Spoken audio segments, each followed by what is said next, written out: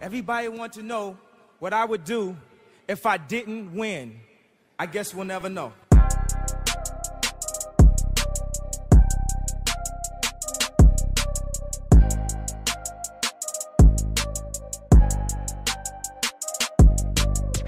Imagine making a difference. No, imagine being the difference. The difference between I can't and I can, or I won't and I will. The reason someone chooses to wake up and strive for greatness. In life, it can feel like everything is working against you. Let's defy all odds and break generational curses. This is Overstepping Poverty with Daquan and Zacchaeus. Welcome back to Overstepping Poverty, the podcast that provides you with tips, tricks, and hacks in overstepping poverty. My name is Daquan Brooks, and I'm here with my co-host Zacchaeus Shaw. How you doing, Zacchaeus? I'm doing good today, brother. You know, it's the first episode of season 2. Let's go. I'm excited to get back in the studio. You know, we have another awesome special guest with us today.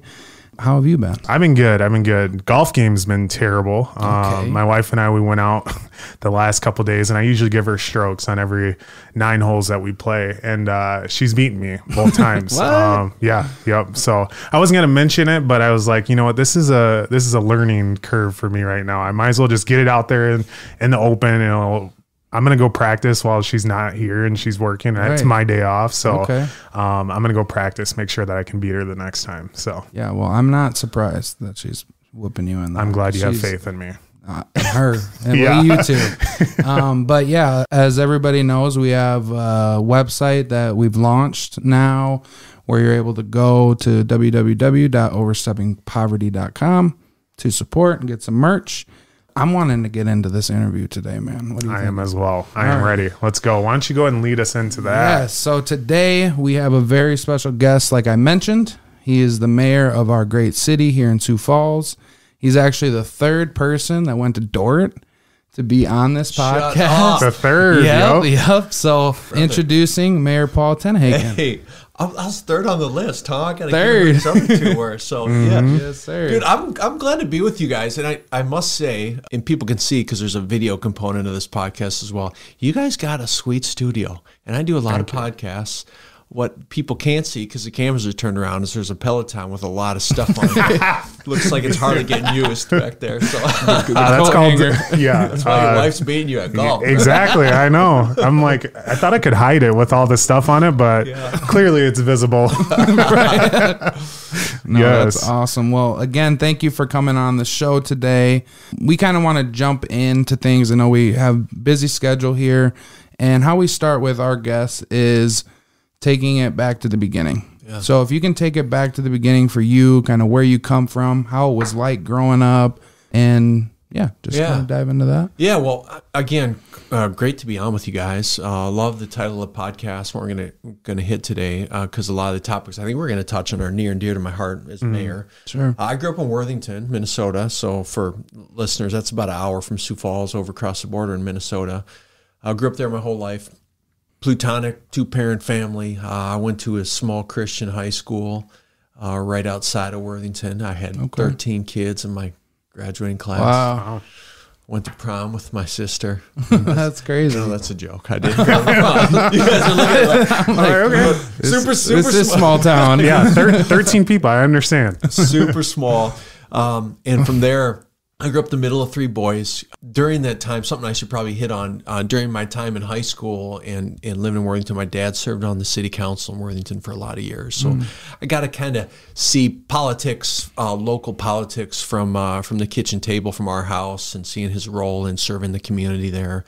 And so I went to Dorrit University, as we mentioned, and graduated there in 2000 with a degree in graphic design. Okay. And in 2000, you guys are a lot younger than me. I'm 45, but in 2000, the internet was a brand new. The web design was a brand new field. Websites were a brand new thing, and I wanted to ride this web wave, the .com wave that was taking off. So that's where I went to school for web design and graduated from Dorrit 2000, and I chased a girl up here named Jill, and I married her. Very nice. So we've been married for 24 years. Congratulations. Is Jill from Sioux Falls? She's from Northwest Iowa. I met her down at college. Sure. And I worked in marketing and did web design and marketing for several years in Sioux Falls before starting my own company in '08. Obama had just won the White House in '08, and he had used digital marketing, digital technology, social media, which was a new term then. He'd used social media like candidates had never seen before. And micro donations and these things that he wasn't supposed to win that race, and he won. And he used technology in a way that no candidate had ever done. And I saw that happening, and I saw what was happening with social media and thought, hey, I think there's a space for this. I think there's a space for a company here that can help businesses understand what social media is. So I started a company then in '08. I did that for 10 years. Absolutely loved it, loved every minute of it. But for reasons we'll probably talk about later, decided to leave that company to run for this office. Yeah. And I did, and I got elected in '08. I'm in my second term now as mayor of the 121st largest city in the country. So I got 2.5 years left. Okay. You have term limits in this office, so you can serve 2 4-year terms. So May of 2026, I'm going to be an unemployed ex-politician, so I need a job. So keep me in mind. All right. We will. Might need some help with that website. Yeah, right? Well, awesome. So it sounds like you had, growing up, you had really what people kind of see when they think of quote unquote perfect family, right? Were you a religious family as well? Totally did. Yeah. We did have I had a very quote unquote normal upbringing. Sure. Parents were never separated or divorced, so 2-parent home. Yeah, very Christian home. But I like I said, I did grow up in Worthington. And Worthington, if you know Worthington, Minnesota, very, very diverse community, super diverse. And so grew up in, at one point, Worthington was considered the most diverse city in all of Minnesota. Even before the Somali population, other things really took off in Minneapolis, Worthington had the most diverse school district in the country, or in the state. Wow. So from that standpoint, we had a Laotian group that would meet in our church. I mentored a Laotian guy through high school, teaching him English as a second language. Okay. And so that was kind of my initial exposure to more diverse populations in my life, because I'm in a White House and, school. There was no diversity in my school. It was a Christian school. So I had to kind of seek it out in different ways. And so some of that, as I look back in my life, I mean, some of those situations I could put in, whether that was teaching ESL to, his name was Fook, to Fook or whatever, kind of start to lay the framework for the role I'm in today, and kind of gave me some experiences I think have served me well in this role. Yeah, that's very cool. So, you mentioned diversity and whatnot. Obviously, Zacchaeus and I, we've mentioned in multiple of our episodes that we're not originally from Sioux Falls, South Dakota. I am. Sorry, my apologies. Yes. No, your family. Sure. Yep, my apologies. I should be more specific on that there. But as we came and grew up into the city here, we also, were kind of in diversity on a different aspect of it. Obviously, as far as the schools and the community that we grew up in, we weren't seen as the normal kids there. Obviously, I'm black, you're half black. Yep. Or, being in that diverse culture, being on the opposite end of it, can you tell us exactly how was that for you? Yeah. Well, first off, how old are you? I am 29. 29. And you went to high school here in Sioux Falls? I did. Okay. So 10 years ago, the diversity in our high school system very different than it is today. Right. Like I went to Roosevelt last week and spoke to 3 different classes, and I bet 60 to 70% of each of those classrooms I was in were kids of diverse backgrounds, and so the school district has changed tremendously. So even in the 11 years since you've been out of high school, we've seen a big change in that. For me growing up, like I said, my diversity and exposure to diversity in a town like Worthington, because I was in a Christian kind of white high school, was through different friend groups outside of high school, through different church experiences where, like I said, we had a Laotian Sudanese church that would meet in our church, and we'd volunteer and work with them. But really where I've gotten thrown into kind of the diversity pool as once I got into this job, and so fast forward now to as mayor, it's opened my eyes to the cultural fabric of this community, in that there's a lot of people in Sioux Falls that live in their same circles, go to church with the same people, go to dinner with the same people, drive the same routes to and from work, and never see parts of our community or people in our community that are different than them. Right. And it's changing. That's certainly changing. There's more collisions that are happening like that. But we still got quite a ways to go, I think, to expose people who maybe haven't had a lot of those diverse collisions in their life cycles for whatever reason. I think we have a long ways to go with that in Sioux Falls. So that's why when I can be on podcasts like this, talk with you guys, talk about your backgrounds, your experiences, it's very valuable to me as I seek to continue to lead a city that is probably 50-50 R's and D's. When you look at Republican, we are a snapshot of America. If you look at the diverse makeup, the diversity makeup, the political makeup, the socioeconomic makeup of Sioux Falls, this city is a mini snapshot of America.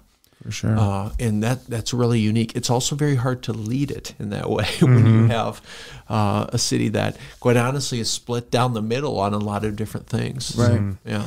When I lived in Las Vegas, that was one thing I remember going to school out there is how diverse it was. There's so much, it's just a melting pot of people. And I'm glad you brought it up about the schools here in Sioux Falls. And this kind of leads into something I want to talk about like diversity, equity, and inclusion, right? So, but with the schools, it was a few years ago, they were doing a lot of different like Zoom webinars. We were in COVID, and a lot of it was centered around diversity, equity, and inclusion. And they did a percentage within our school district and how numbers have changed so much from like 10 years ago to where they're at now. And I think it's a beautiful thing to see. It is a melting pot here, and it's becoming more so. For you, something I've been heard on the grapevine when it comes to diversity, equity, inclusion is that was something that you really wanted to bring into Sioux Falls and kind of create a culture that empowers that movement. Is that true, for one, as something that you wanted to bring here? But on top of that, why is that so important? Well, it's a great question and great point in that our school district today, if you look at the demographic makeup of the kids I'll pick on the Sioux Falls School District. We have, I think, 8 or 9 school districts that actually are within city limits. Right. Harrisburg and Brandon and T and West Central Tri-Valley. But obviously the big one being Sioux Falls. Like 40-45% of kids in the Sioux Falls School District, K through 12, are of diverse backgrounds. Right. Almost half. That's and you go back 20 years ago, that was in the teens. So you've seen the massive shift that's happening. So as a leader of the city, I feel it's my job to make sure that this community is empowering, embracing, giving people of all different backgrounds, races, creeds, religions, equal opportunities to succeed in the community. Sure. And because that's very important. Where I see a lack of that right now is in the boardrooms, because a lot of the diversity, we talk about this, lives in the school district. That's why you guys, kind of OGs as diverse members of the community 10, 12 years ago. Well, fast forward when you're 39 and 10 years from now, all these kids that I talked to at Roosevelt that I said last week, those kids are going to be 28, 20, they're going to be the Daquans of the world. Right. And we're going to have a very diverse community. And so this community is hungry for more diversity in leadership roles, in boardroom roles. It's just not quite there yet. There's not this huge boom of diverse business leaders, but they're coming in a big tsunami, I feel. Right. And so I think it's important that we prepare for that and say, okay, what are we doing with policies, programs, opportunities, things like the Leaders of Tomorrow program that my friends Tammy and Vonnie put on at Think 3D to empower a next generation of leaders with the skills, the confidence they need to be the future mayors, future city councilors, future business leaders in the city. And that is a great course. I graduated from that last fall, and just a shout out to those guys. It is awesome. It's not like completely mind-blowing information, but it's stuff that you easily will overlook and can make the biggest change with just the words that you're saying. Like Power of the Tongue is a episode that we have. And that's something that we learned a lot about in Leaders of Tomorrow, where literally everything that we're saying has so much of an impact, not only on people around us, but ourselves as well. Yeah. I'm really and they glad. talk a lot in their programs, too, about the price of opinion being participation. So the price of an opinion is participation. So if you want to have an opinion on how the mayor's doing his job or how Joe Biden's doing his job or the school district's doing their job, well, then you got to participate and get involved. Right. It's easy to be a keyboard warrior on Facebook and just say, look at this clown. Look what are you doing in your community then to improve that and to make this better and to put a podcast together like you guys you have a lot of things you could be doing in your time, including golf games, sounds like. Yeah, very much so. But you're spending time, energy, you're even giving up this great room specifically for a podcast studio, and specifically to lift up important issues in the community. Like that is participation. There's not a lot of people that are doing this sort of thing. So we need more people like this that are doing things like this, having conversations like this. Appreciate that. That actually kind of moves me into my next question, actually. Now, you said that you went to Dort and it was graphic design. Is that correct? Yeah. There were a few things once you graduated college, of course, that you achieved. One being, of course, starting your own marketing and social. Well, sorry, what would you put? We call it digital marketing. Digital marketing. Yep, company. Yep. You were also the mascot for the actually I do want to. I want to get into that because there's one thing that we talk about, and that's just as far as people's journeys, how things kind of work out for you, and it leads you to where you are today. Obviously you started your digital marketing, mascot. There was things in between there that you did before you actually became the mayor, and I want to talk about those. What kind of led you into those specific job fields? Well, you know what? I'll start with housing, because I'm going to come back to this. Yeah. We talk about housing now, and housing's expensive, and you're in the mortgage space, and it's tough for people to find a home. Yep. Back when we were in the early 2000s, my wife and I were looking for a home. It was expensive for us, and we were trying to figure out how to make this work. And I had just graduated from college with this degree in graphic design, had a job, was making not great money, but I knew we wanted to get a place, and so I moonlighted. A second job I got was as a mascot. I was a mascot for the Sioux Falls Skyforce. And now I loved it. It was fun, but I would work, 8 to 4, and then I would go and put on a wolf costume from 4:30 to 10 p.m., shower with the refs, and go to work the next day. And I was hustling, and it was to make money. I wanted the money because we wanted to get a house. We had to come up with a down payment. And so I think sometimes today we get a little bit too comfortable and entitled, like, hey, I should have the American dream. I work 40 hours a week and houses are unaffordable. It's like, I wouldn't have been able to afford a house, neither my wife or I, had we not done all these other things. She moonlighted and did a side gig as well in addition to her real job. We worked our rear ends off, to try and get ahead, and it was hard. And so that work ethic, I think, was modeled for me, though, by my parents, and I also realized that not a lot of people grow up in a plutonic household with a father that shows them the right work ethic, and hey, when your word is your bond, and some people grow up even without a dad to model that way, or a mom for that matter. And so early on in my professional journey, I just was very driven. I wanted to get ahead. I wanted to work hard. So moonlighting as a mascot, big saver. We saved every penny, and we would have, ramen dates and all this stuff. And, and that was kind of formed, I think, a special time in our marriage too, when we were connecting over that frugality almost. Sure. It was like something we shared together. We're never on the Dave Ramsey train, which I'm not that crazy, but we were also just very smart with finances and what we did to get us where we are. That's awesome. How important, and this is kind of not a topic, but how important has your wife been as more than just a wife, but as that support from college, through COVID? I'm sure that wasn't easy for you.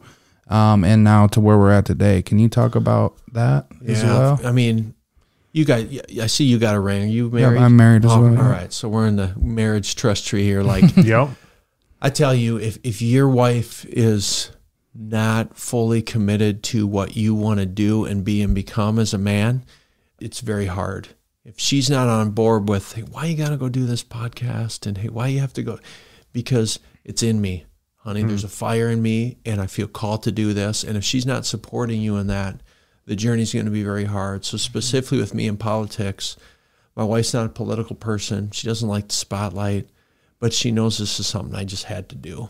And she's like, I think there's a lot of other things you could do, but I know you want to do this. I know God's called you to do this, and I'm going to walk alongside you in this. And there's been times in the last 3 years specifically, since 2020, when we've questioned, like, what are we doing, man?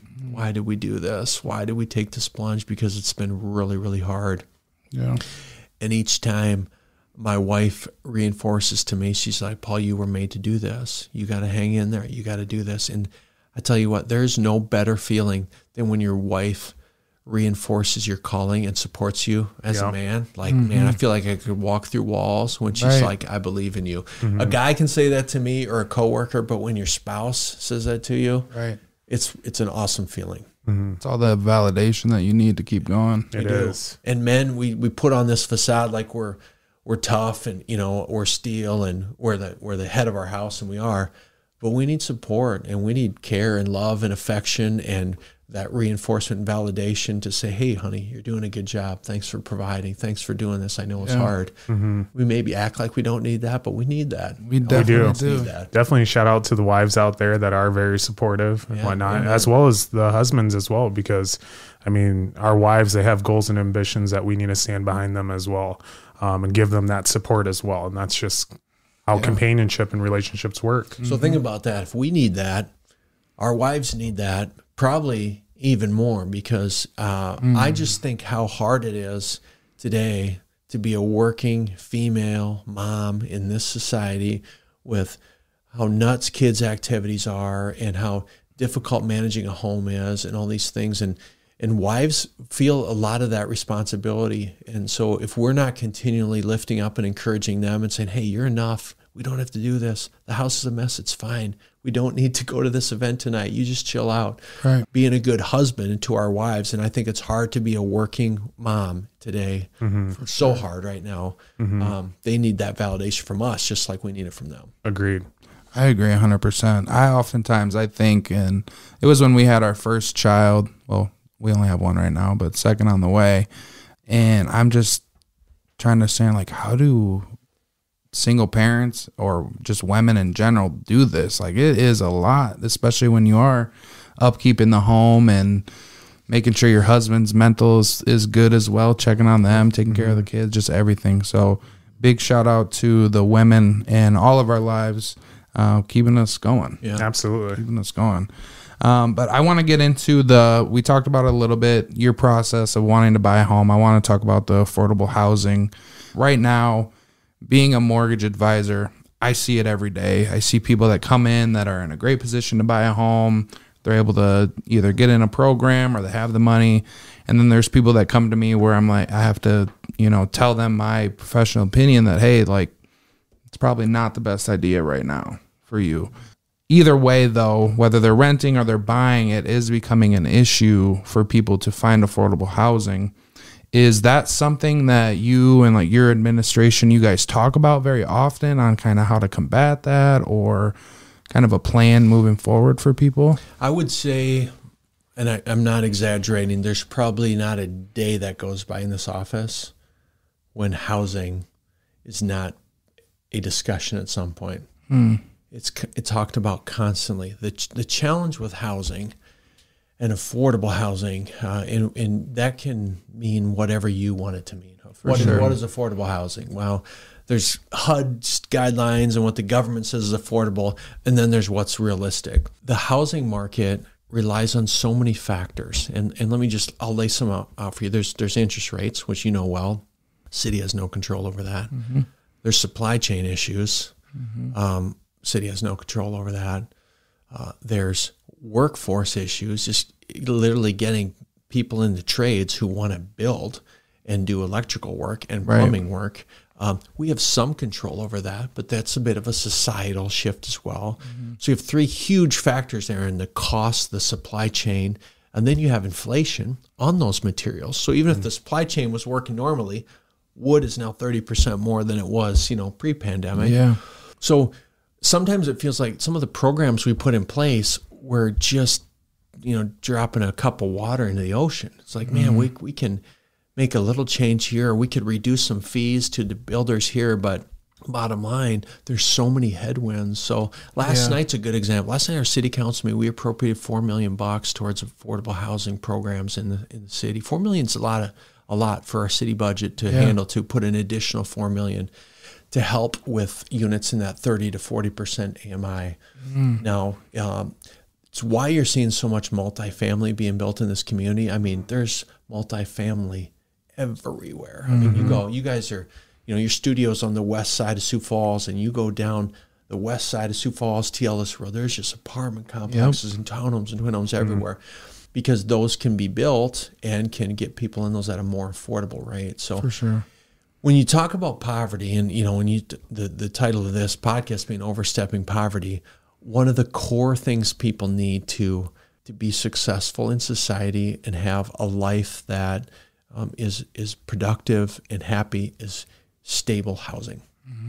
If you don't know where your next night's stay is going to be, or you don't have stable housing, not a lot else matters. Right. So that's why that's a very important issue to us. We talk about a housing first approach we take at the city, that you may have mental health challenges or addiction challenges, but if you don't know where you're going to stay that night, you're not worried about going and seeing a counselor and getting addiction help, because your mind is on, where am I going to sleep tonight? Yeah, survival.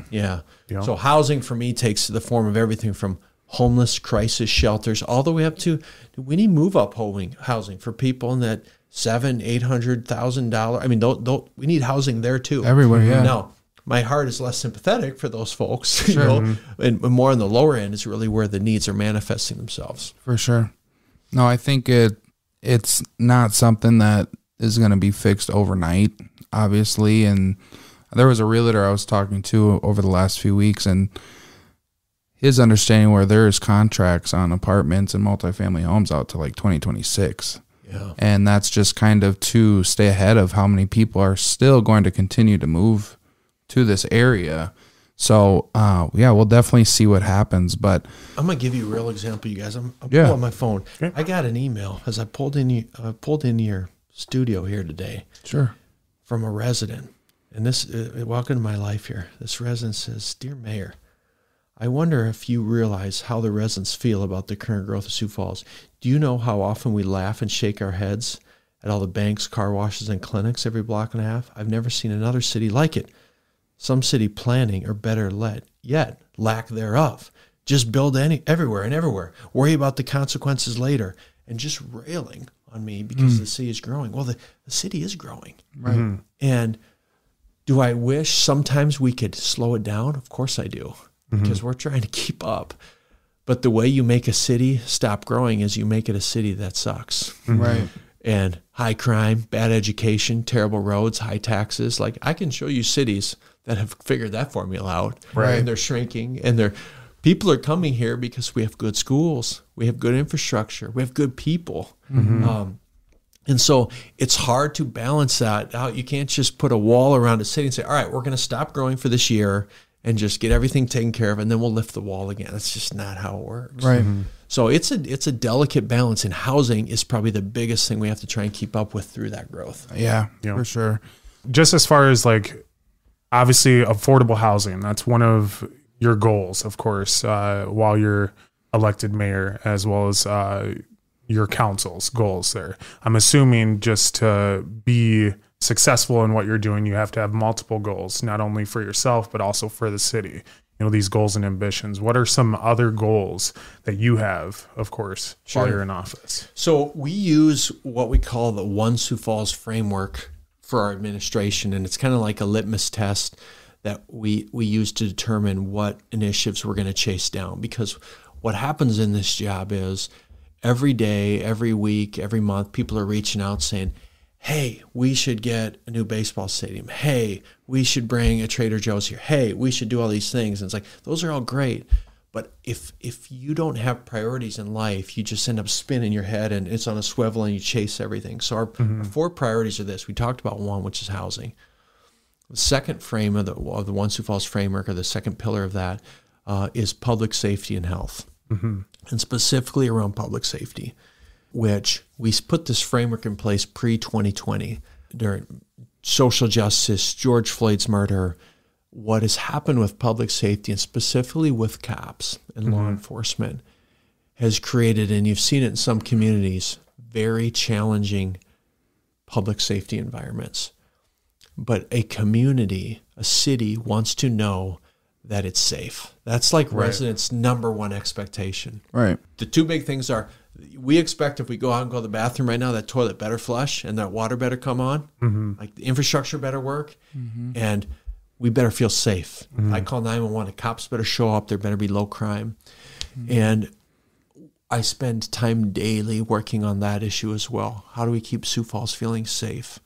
And inevitably, as the city grows, crime grows. I mean, when you add 10,000 people in 2 years, they're not all choir boys. Right. You know, you get some challenging people. So how do we make sure that it still feels safe even despite that growth? So that's the second thing is public safety. The third is workforce. We spend a lot of time figuring out how do we get an adequate workforce to fill all the jobs we have in this community. We have 1.7% unemployment. We have one of the lowest unemployment rates in the entire country. And that's good in some ways, it's bad in other ways, which means there's a lot of companies that just need workers bad. Sure. What can I do as a mayor to do that? Well, we can build a city that people want to come to and want to live in. I want to move to. That's investing in parks. That's working with our school district partners. That's working with different folks in the community to make sure we're recruiting the right types of businesses, the right types of jobs that pay well. Yeah. And then that last pillar, so I talked about housing, workforce, public safety. That fourth one is what we call kids and families. So I believe that a community that takes care of kids is a good community for everybody. It doesn't mean we ignore senior citizens, and it doesn't mean we ignore families even. But if kids are successful, meaning they're going to school fed, they're getting a good education, they're getting mentoring opportunities, they have good out-of-school programming options, they can play sports leagues, they have good transportation to get there. Think if the community had all those things met for every kid, that would be a utopian community. For sure. Yeah. Right. And think what those kids are going to turn into. So we use that lens a lot when we're making decisions like, hey, is this right for kids? Because if this is good for the kids, this is good for the community. So those are some of the priorities that we work on in my office. Yeah. I love that. And I kind of actually want to go into more on a personal note as well, just to, of course, your continued success in what you're doing. How important is it for you to have goals and ambitions? Man, I will tell you that if you want to be successful in life, whether you are, teenager, whether you're 75 years old, if you're not setting goals for yourself of things you want to achieve, you will fall into a stagnancy that is hard to get out of. And even me, I'm going to climb Kilimanjaro next year. Wow. Okay? Very nice. I set a goal for it. I'm announcing on this podcast. My chief of staff, my office doesn't even know this yet. So, and you know why I'm going to do that? Because I want to train for it. Training keeps me in shape. And I know that when I train, I spend time in the Word and I listen to podcasts and I sharpen my mind. So it's not the fact that I want to climb this mountain. I want to do all the things that lead up to that will keep my body sharp, keep my mind sharp, keep my spiritual life sharp. If I don't have that goal, it's easy to not get out of bed at 5 a.m. and just sleep in. But when it's like, I got to climb that thing. Right. I got to get my rear out of bed to get on the stair stepper and got to get at it. And so goals to me, I'm a huge goal guy. I write them down every year. I set goals every year that I want to accomplish. My wife is different. So she's sometimes, not that she's not a goal setter, but I'm a very driven person like that. And it kind of comes across in my parenting style at times and my home leadership style. And sometimes I have to remind myself that, hey, not everybody is as type A as I am and a goal setter like me. But if you have people around you in your life that you admire, or that you said, that person really seems to have it together, I wonder what their secret is, I will bet you two things are true about them. One, I bet they're an early riser. I bet they get up early. And two, I bet they set personal and professional goals. Yep. So professional goals meaning, hey, I want to get here in my career. I want to try and achieve this income status. But more importantly, those personal goals, I want to read the Bible every day. I want to run this race next year. I want to go on a date once a month, at least with my wife, no Yep. kids, like those things. So, yeah, and I thank you for sharing that, because it actually led us into my next question as far as you're working out. And of course, what I believe is physical health is definitely a main priority, and it should be a main priority for everyone, because it also leads into like your mental health and your well-being. That's how you're able to continue to be a hungry, a successful person, someone that wants more, I feel like, in life, in my opinion. But you had set out while you're in your term that you wanted this city to be one of the fittest cities, in America. I want to know exactly how that's going. What are you guys doing more of to make sure that is a goal that's met? Yeah. So that it's kind of a platitudinal statement, because like, how do we ever determine if we are? Right. I mean, Men's Health will do some studies and said, oh, Miami's the fit. They look at the fast food per capita and all this stuff. For me, I feel like it's important to use my bully pulpit to encourage people to get active. So we do the 100 miles, 100 days challenge every year, where I get people out and encourage them to log 100 miles in 100 days. We're investing. If you look at my budget that I bring forward as the city, you'll see investments in our park assets, bike trails, new fitness court that we just opened along the bike trail. Next month, we are going to be opening and launching a mobile food market, which will provide healthy food options to lower income neighborhoods. So unfortunately, what happens in food deserts or lower income neighborhoods, not only do they not have access to grocery stores nearby, we call them food deserts, if they do get to a grocery store, one of the most expensive aisles is the produce aisle. Right. And so think of a bookmobile, but full of food instead of books. And we'll be able to take this to neighborhoods. It's not free, but it's very, very reduced cost market that people can buy peppers, and they can buy bananas, and they can, buy some meat and cheese and milk and eggs and other things at a heavily subsidized cost. And that's important to me, because there's a dignity that goes with purchasing something. I mean, if I came to you, let's say you were struggling, Daquan, and you're between jobs, and I said, hey, I want to give you free food for you and your family, you would say, man, I want to be able to provide for me. There's some dignity that goes with me providing, and you'd feel like less of a person. But if I could say, hey, I want you to come buy some food from this market. You still got to pay. It's subsidized. Like, I'm still providing for my family. There's still some dignity behind that.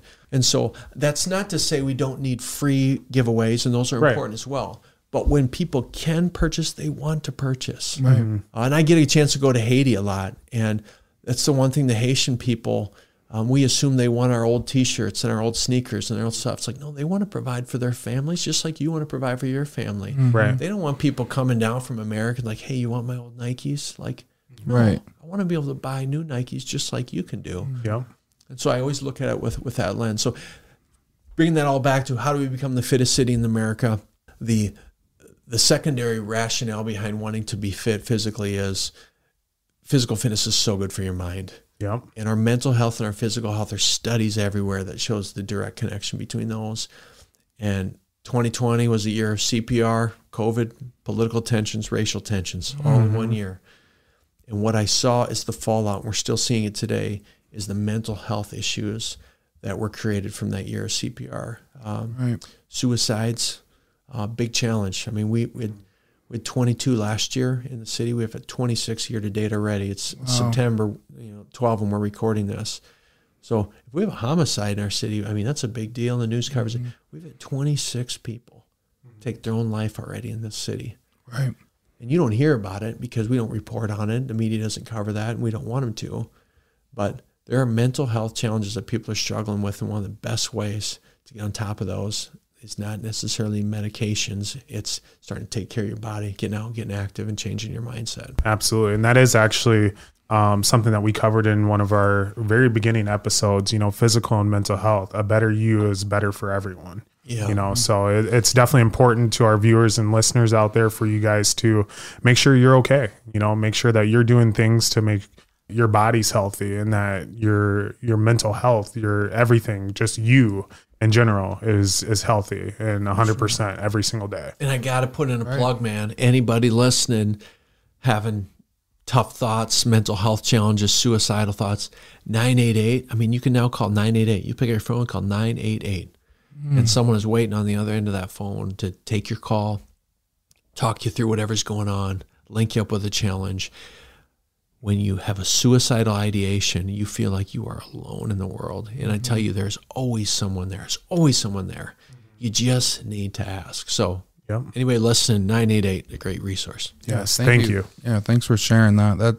That is big, and I think that is something we need more of. We had somebody on, a good friend of mine, who kind of was transitioning out of the military and coming back into society as a civilian, and not that he had any suicidal thoughts or anything like that, but he did talk about the struggles of that transition and people just not really feeling like they have anybody to talk to. Yeah. So I appreciate you sharing that. 988 for people out there. Share that with your friends, family. Make sure that they know that resource is available, because that could literally be the difference between life and death for somebody. Yep. Amen. So, what are you and your administration doing to fight poverty, mental illness, affordable housing, addiction, and homelessness? Holy cow! I know there's quite a few. There's quite a few things. we talked about a few. There is. We did talk about a few of those, but if there's a few things in there that you can pull out of that, their comment on that is just that it's sad that our skyline is growing just as fast as the numbers of people living on the same streets underneath that skyline. One thing I would say to that is the per capita numbers of our homeless count hasn't changed. Okay. So what that means is, let's say we have, I don't know what the per capita number would be. Let's say 4 homeless people for every 1,000 residents. Okay. If you add 5,000 residents in a year, that's 20 more homeless people you're going to have. Right. But the per capitas, you look at a San Francisco, Denver, Chicago, New York, their per capita is increasing. So they're not getting a handle on that. So I will say that there's a few things, and there's a whole list of stuff you listed there, and what are we doing in all those areas. One of the biggest challenges with the homeless community is that a majority of them are dealing with underlying substance abuse or mental health problems. And so getting them a place to stay is important. And like I said, a kind of a housing first approach, but we have to then also make sure that they can keep that house and keep that apartment by taking care of the other challenges they're wrestling with. So a couple of years ago, almost 2.5 years ago, we opened a place downtown called The Link, which was, I tell you guys, it was a Herculean effort to get that place open. I mean, it's a 4-way partnership between Sanford, Avera, City of Sioux Falls, and Minnehaha County. And that may not sound like a big deal, but to get those 4 all to play together, even Sanford and Avera, and I love them, but I mean, that's Hatfields and McCoys, they got separate goals, but they come together, we fund the thing, and that place helps people dealing with chronic addiction issues. And so we had one guy that we served there, we served him 53 times he came through the Link. And like on the 54th or 55th time, he finally decided to go get treatment.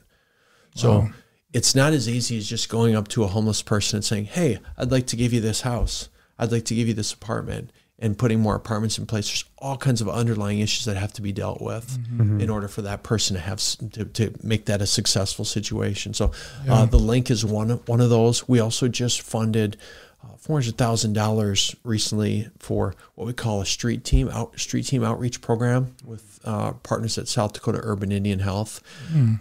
We have a lot of Native Americans in this community that are dealing with homelessness. I mean, disproportionate amount of our homeless community is Native. And so the street team will be able to go out and meet people where they're at in the street.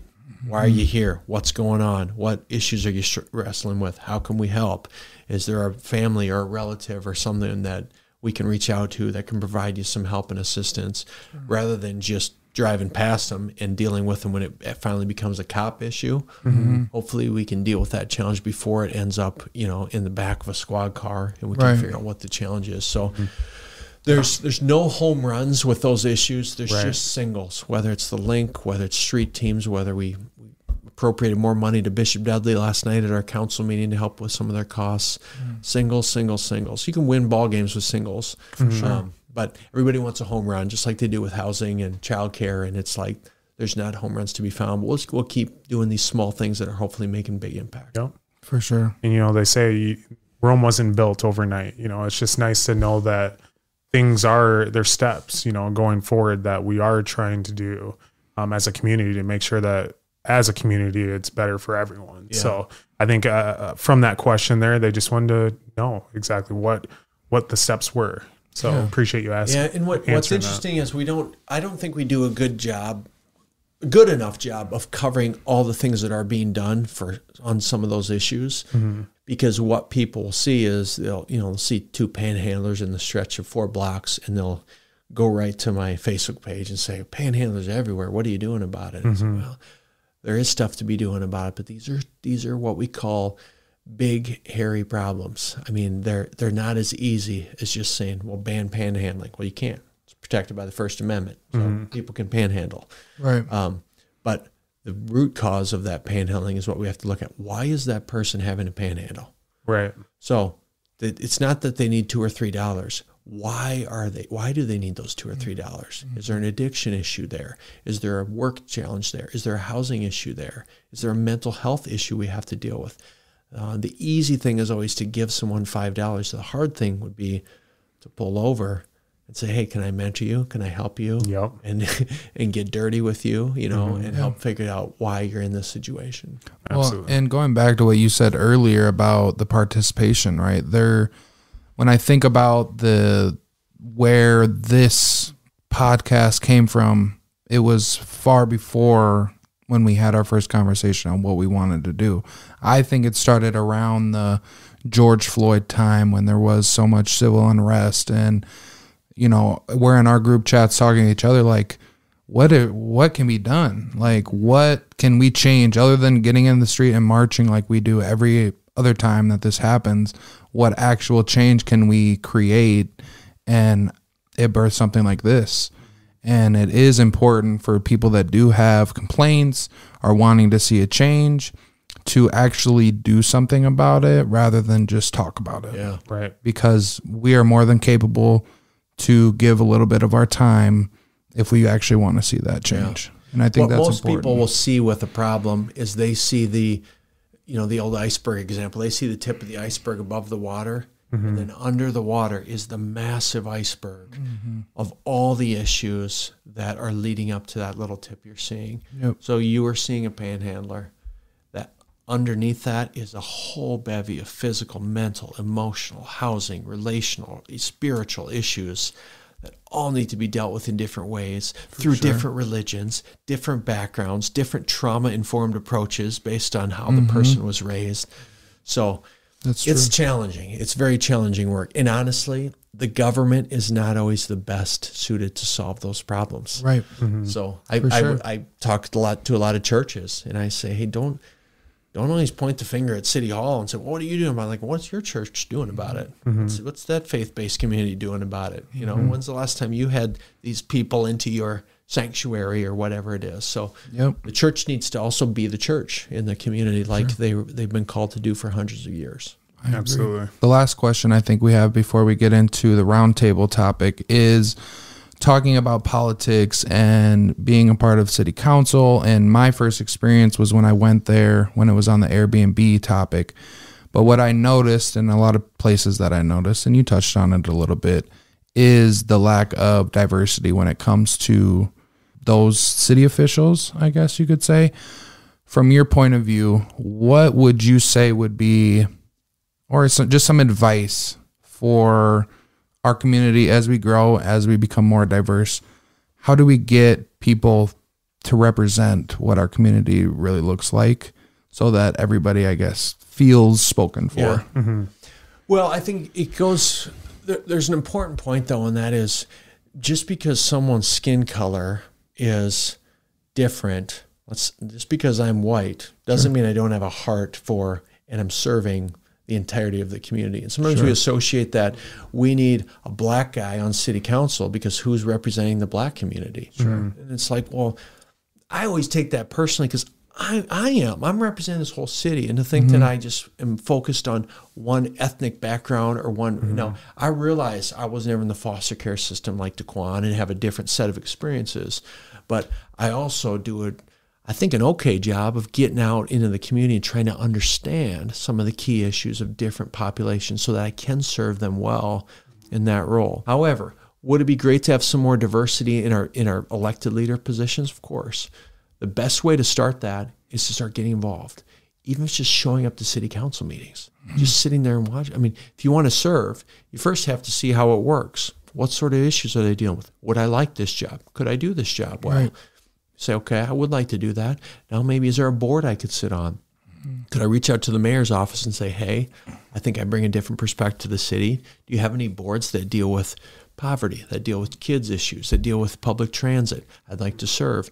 And I have 60 different boards or something like that where I point people to. Okay. And so there's opportunities to get your foot in and say, okay, now I'm making a difference here and I'm building a brand for myself and I'm meeting different people. And none of those people on that council just decided, hey, I want to be an elected official, and they just ran and got elected. If I look at all their paths, they got long history of getting involved and putting their hand up and serving in boards and serving in the city, building a brand and building a name that allowed them to get into the chairs they're in. Sure. So it's the same path that I think anybody would need to take. Okay. Absolutely.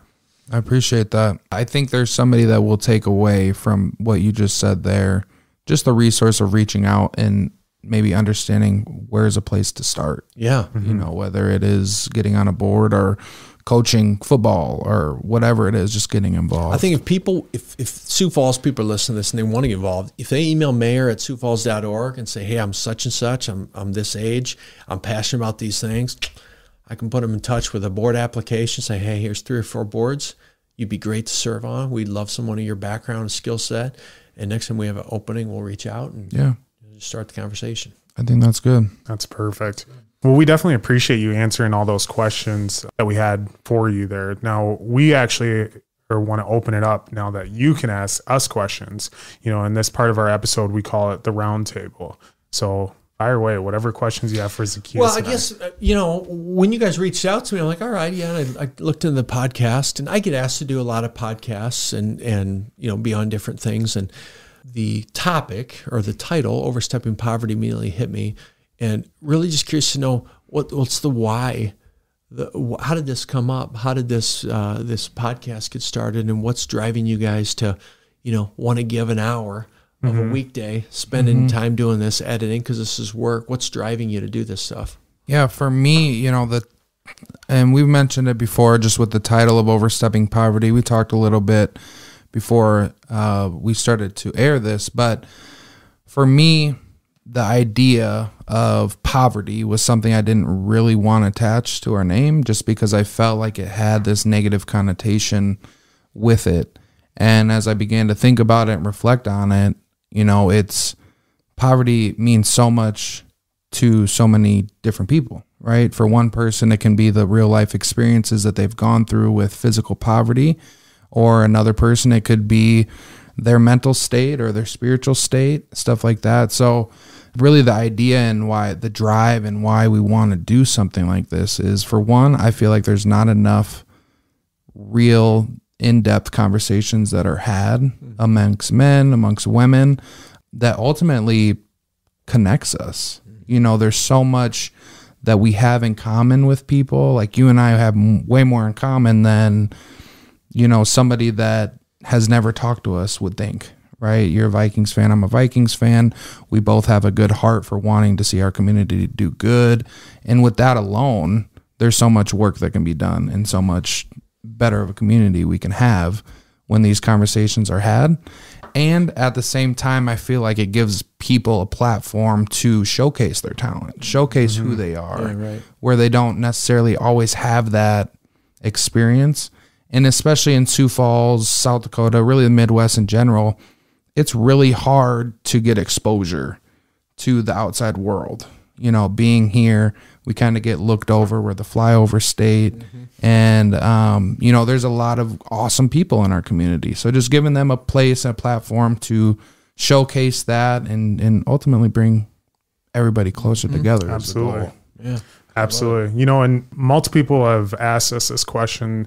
They asked us why, and I usually give the exact same answer on there, but I want to answer this one differently with a question back of more of why not, why not have different successful individuals on our podcast to air their journey, and to tell us exactly how they got there, to let us know exactly that it's not easy to get to where you're at, to be successful. You don't just wake up one day and say, I'm going to be successful and then become the person that is just great at what they do.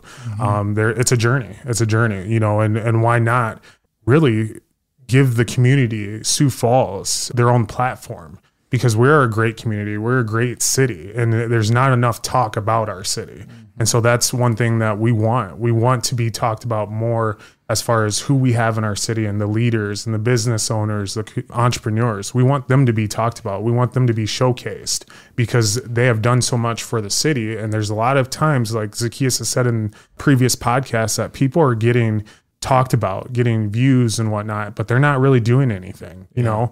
And so we wanted to make sure that we were here to actually do something and give back to the community rather than just talk about it. Well, here's some encouragement I'll give you is, you know, you talked about how do you get involved and how would you ever serve on city council maybe or something like that.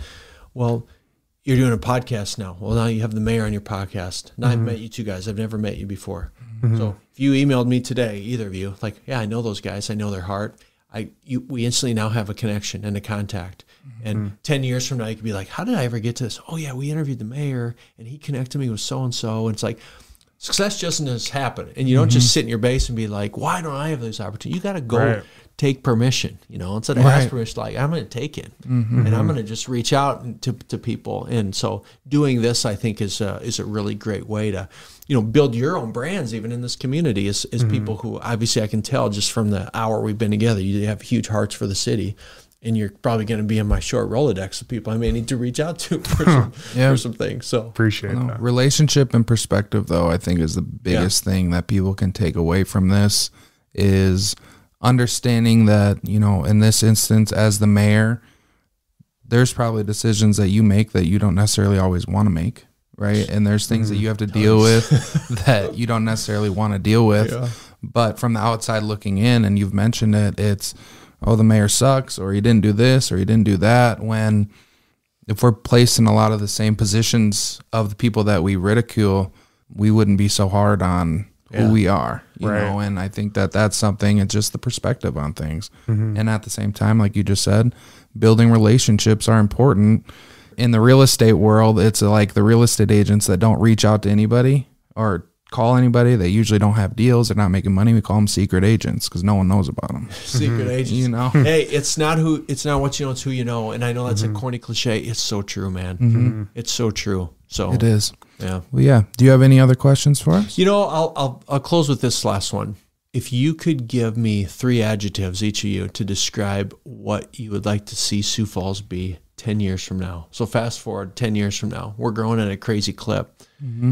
How would you describe the Sioux Falls of 10 years from now in 3 adjectives in the ideal scenario? Oh, goodness. Zacchaeus, do you want to take this one? Go first. Come on. Oh, wow. Well, I'll maybe start. Okay.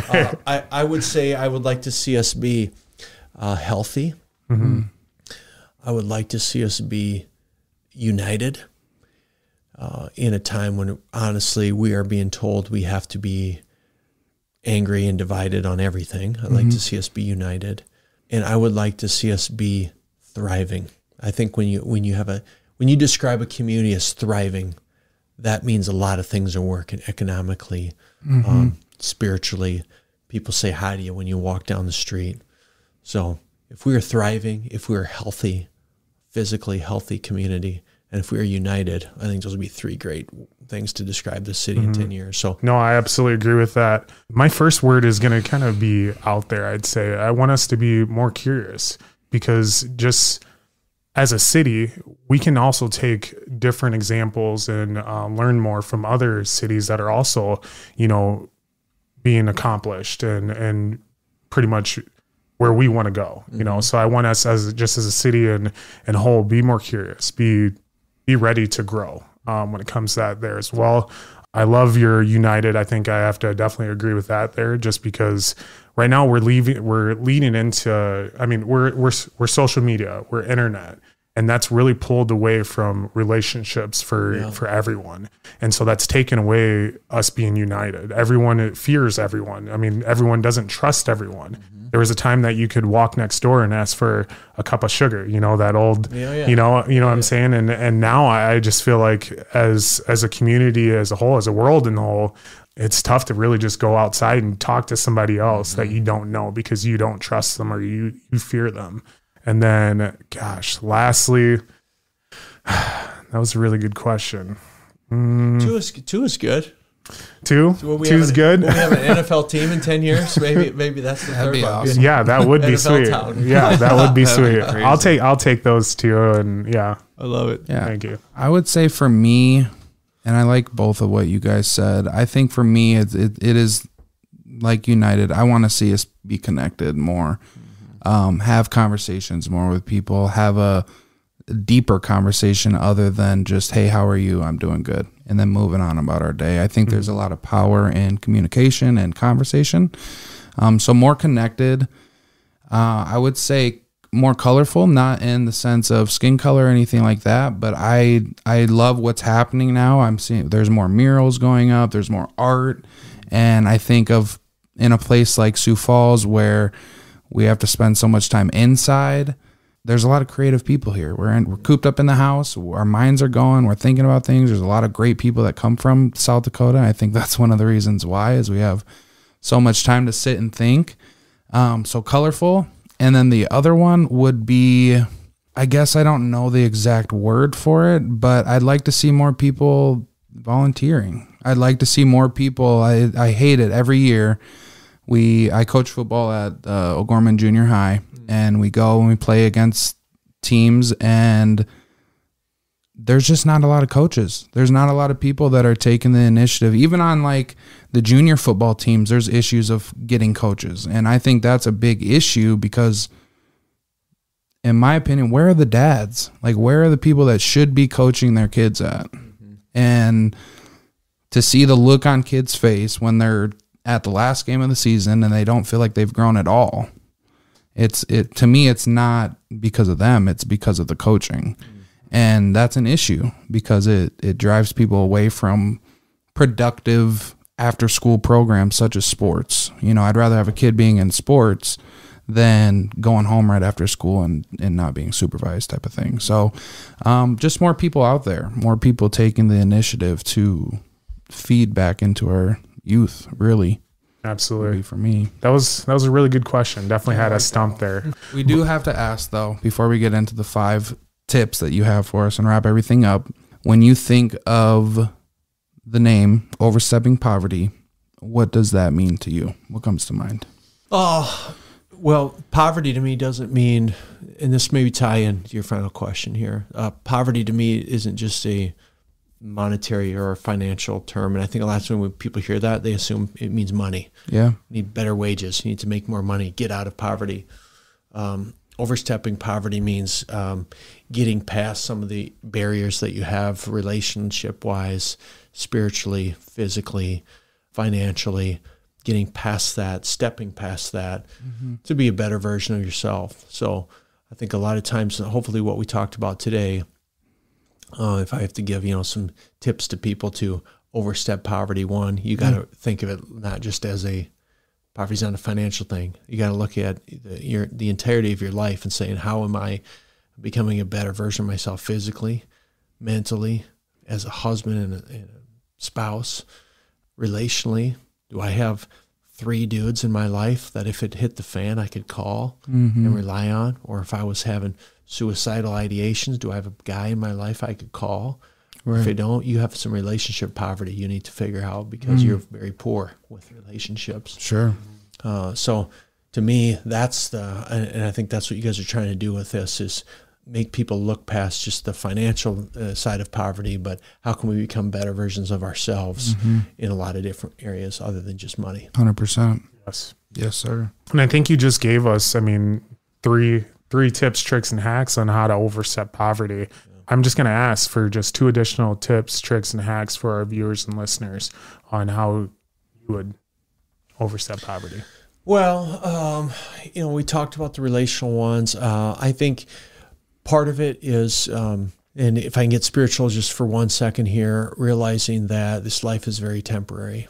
And so do not use earthly benchmarks to measure how God looks at you. God does not look at your bank account or your LinkedIn profile or your title. God looks at who you are as a man, as a person, as a husband, as a community member. And you may be one of the richest people in this community from a relationship standpoint, from the impact you're having. And so easy to say that when you're not struggling with what your next meal is going to be, or, how am I going to pay my mortgage this month? People say, well, it's easy for you to say that. But it is very true that, man looks at the outward, but the Lord looks at the heart. And so I think that's a very important thing a hack is to look at who you are as an entity and how God made you. And probably, the last one, I would say, man, that's a great question. So I have 4. The last one would probably be to hustle, and good things don't come to people who sit around and sit in their basements and play Xbox and wonder why they're not having success in life. You got to start podcasts. You got to take permission. You got to get out there and work hard, and you have to get uncomfortable. It's uncomfortable to go sit at a city council meeting. It's uncomfortable to put yourself out there and be vulnerable. It's uncomfortable to be the mayor and get criticized for things. There's a lot of other things I could be doing in my life doing this. But it's a good way to grow as a person. So if you want to grow and get past that kind of occupational poverty, if you will, or your status poverty that you're trying to overcome, you're gonna have to get uncomfortable. It's not gonna be easy, and you gotta get okay with being uncomfortable. Sure. Well, we appreciate that, and we appreciate you being on our podcast. Yeah, Absolutely. I appreciate a great conversation. Less than a year ago, to think that we'd be having this conversation with you and helping as many people that we are, I don't know that I would believe it. So I sincerely appreciate you coming on, and appreciate you too, Quan. Yes, appreciate you as well. Well, there you guys have it. The mayor of Sioux Falls. Thank you. Until next time on Overstepping Poverty. Thanks for tuning in to another episode of Overstepping Poverty. We hope you found this week's discussion informative and thought-provoking. We know that tackling poverty is a complex issue, but by working together and understanding the root causes, we can make progress towards creating a more equitable society. If you enjoyed this episode, please share it with your friends and family, and don't forget to subscribe to our show. Until next time, let's take the next steps in Overstepping Poverty.